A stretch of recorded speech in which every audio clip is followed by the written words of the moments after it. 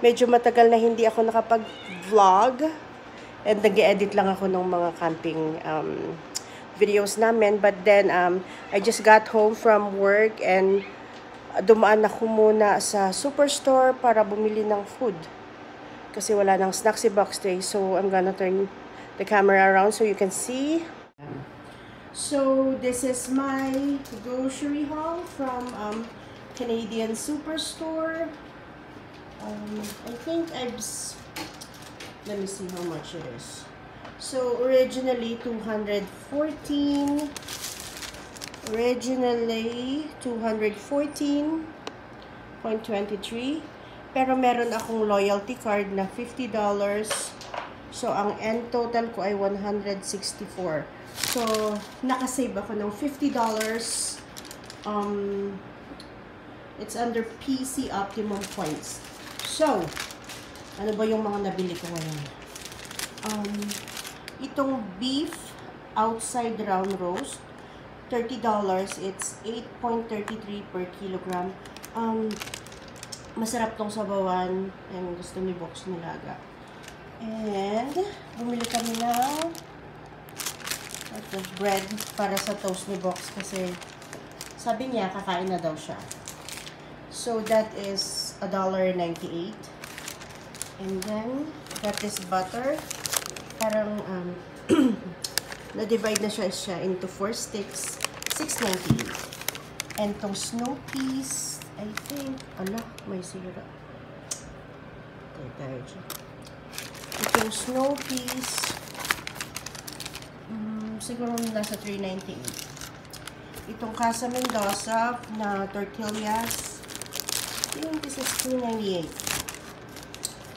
Okay, humili din tayo ng yuchoy para sa mga sinigang namin. And then, not sure how much is this. Siguro nasa $1.98 ang per pound. And we got this avocado. Limit of 4 siya. So, $4.47. 5 piraso. Hindi pa hinog. Pero may hinog na. So, ito yung nakuha ko. May isang hinog na tsambahan. So, 3 yung kinuha ko. Okay. And then, kumuha rin ako nitong snap peas. Sugar snap peas. 680 grams. This is $7.98.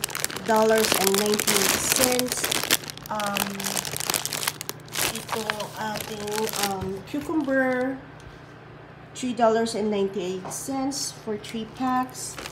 And bumili rin tayo nitong ating repolyo, cabbage. I think this is this is 98 cents per pound.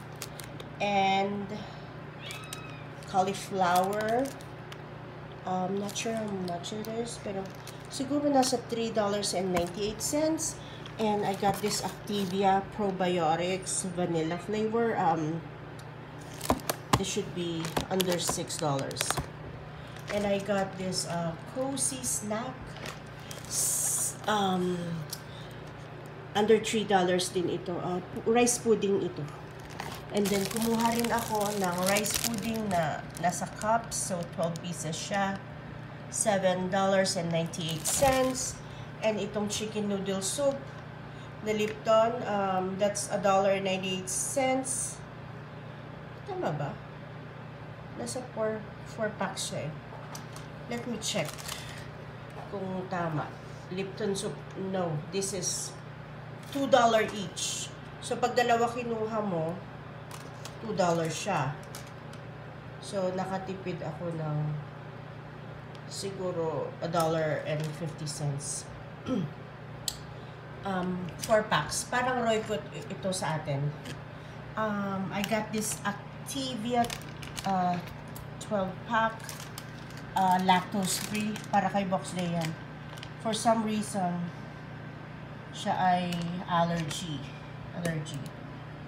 And itong chocolate chai na tea bag, $5.48. And then, kumuha ako nitong Tetley. $3.98. I don't know how many bags are those. Pero si Box Day, she's into tea. So, kumuha lang ako ng mga variety. It says here 20 sachets. So, meron tayong ano ito? I don't know what's this. So, it says, oh, super green tea. And then, I got this chai vanilla flavored spice black tea. And then, itong super green antioxidant. Tropical with vitamin C. $3.98 yun a piece. So, ito, gustong-gusto ko to. Ito the best. Chocolatey chai herbal tea. Anyway. Okay, balik natin. And, as you all know, mahilig talaga ako sa kamatis. Pero naparami kasi akala ko na ibalik ko yung isa. Akala ko na ibalik siya. So, that's $5 for 907 grams. So, kulang-kulang 1 kilo. And then, ito yung gusto ko kasi matamis. Heavenly Villaggio Marzano. Ito siguro yung type ng kamatis na ito. This is $6.98 per 680 grams.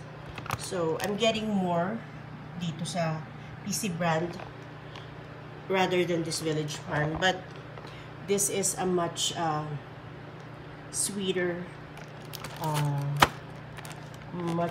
tomato. So, I got this, itong ating pang Thanksgiving na ornaments.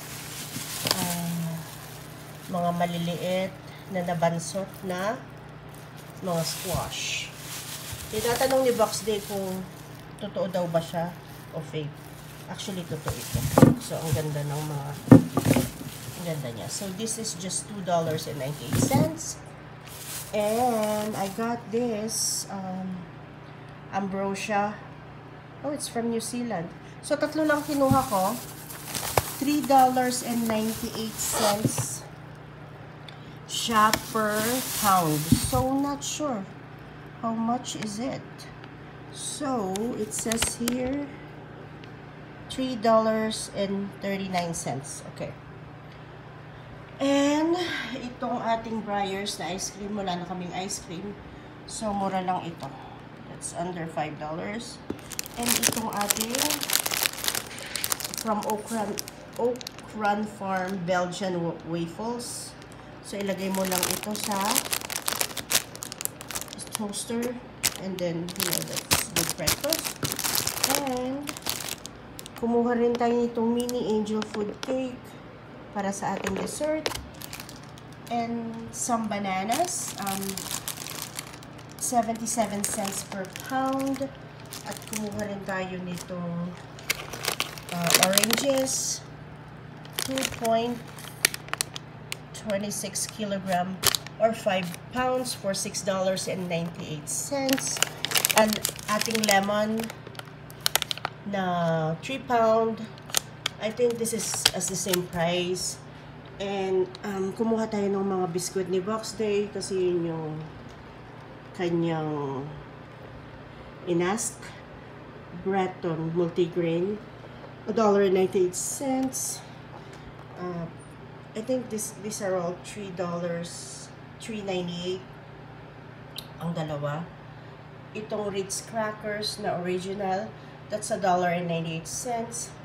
Itong sweet and salty almond granola bars, that's probably $1.98. Itong Means legumes, I think ito ay masarap siyang pang snack. So $1.98. And what else?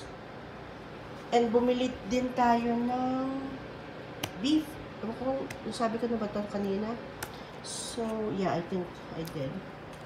So, okay guys, that's everything. Oh, not yet. Actually, meron tayong mango juice. This is from, this is a fresh mango juice. So, $6.98. Request din to ni Box Day ay ang chocolate milk.